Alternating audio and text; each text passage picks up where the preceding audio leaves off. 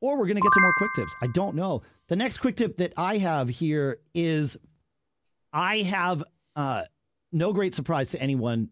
I have different microphones on all of my computers. Well, my fixed computers, the desktop machines. And every time that I go to do a FaceTime audio or a FaceTime video call, or any kind of FaceTime call with audio on my Mac, it doesn't even show me my USB microphone that I have plugged in. It shows me the internal mic in the Mac and maybe the one in like my LG display or something. But it does not show me that microphone, and nor does the person on the other end hear me through my preferred microphone.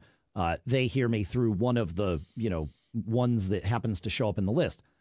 One of the items in the list, though, is use system settings. And my preferred microphone is set that way in system settings. The way to get FaceTime to do this, and this happens every time, is I go into system settings, I change the microphone away from the input device, away from whatever mic I am on, aka the one I want to use, and then I change it back to the one I want to use, and then boom, FaceTime audio is happy. I don't know why this happens. It's bizarre to me. But that's how it is. Every video chat I do. I'm assuming it's happening during audio chats too, but I could be wrong about that.